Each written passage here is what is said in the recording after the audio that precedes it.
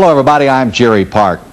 Well, it was my pleasure to spend the 1988 football season with the team at Oklahoma State University. From the opening kickoff in Stillwater to the final countdown in the Holiday Bowl in San Diego, it was more than just exciting. It was more than just a thrilling season. Rather, it was one of which memories are made. Prior to the opening kickoff against Miami of Ohio in early September, Oklahoma State players, coaches, and fans were confident. They were confident of a good team, experienced, talented. But above all, they were confident of a cohesive unit with no individual goals in mind, rather team goals. It would be a total team effort in 1988, and from that unity came the fulfillment of the promise of greatness. The 1988 Cowboys accepted the challenge, and from that acceptance came a 10-2 season, which included the naming of 5 players to the All-Big 8 team, 2 All-Americans, and as you know by now, the school's first Heisman Trophy winner. So sit back, relax, and for the next hour, enjoy 1988 Oklahoma State football, that Heisman season. The first game of the 1988 season was at home for the Cowboys. Miami of Ohio came into Lewis Field and decided underdog to Oklahoma State. It was Pat Jones' first look at his team under fire. Miami of Ohio had a 3-0 lead before the Cowboys ever touched the football. That lasted but 14 seconds.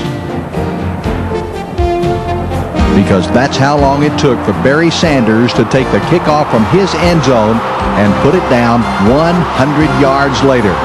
That made the score 7-3 Cowboys.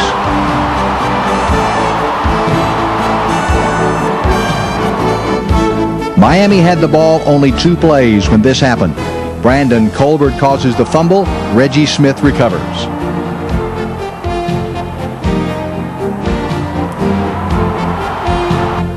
Six plays later, Sanders gets his second touchdown of the game from the 2, and that made it 14-3 Oklahoma State.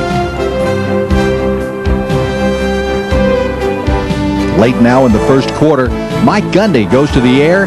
He hits Hartley Dykes for 21 yards.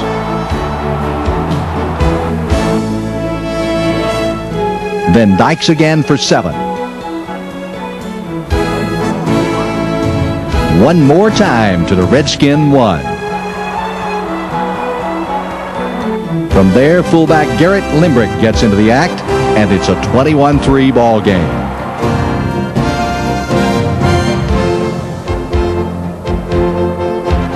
Early second quarter now, Cowboys at their own 11. Gundy gives to Sanders. Sit back and enjoy an 89-yard touchdown run.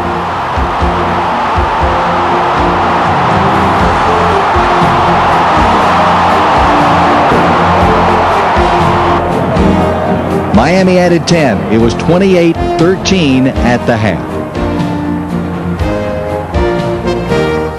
In the third quarter, Miami back to pass. A receiver at the Cowboy 20, but so is Melvin Gillum.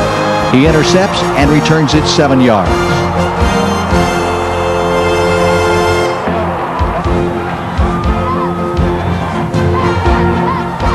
It took just 1 play for another 6. Gundy to Dykes. It goes 73 yards to pay dirt.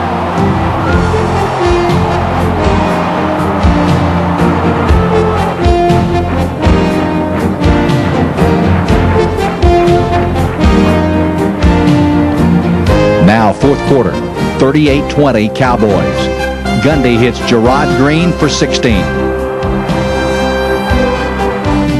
2 plays later, Gundy to Dykes for 15 to near midfield. Sanders for 11 to the Miami 38. Then Gundy again to Green. Watch the tip. It's a touchdown, Cowboys. Let's look at it again from the sideline.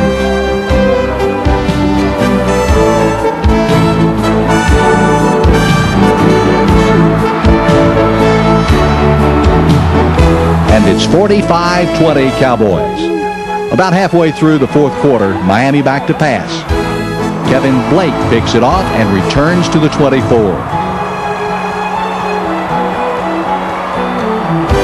Vernon Brown got those 24 easily over the left side.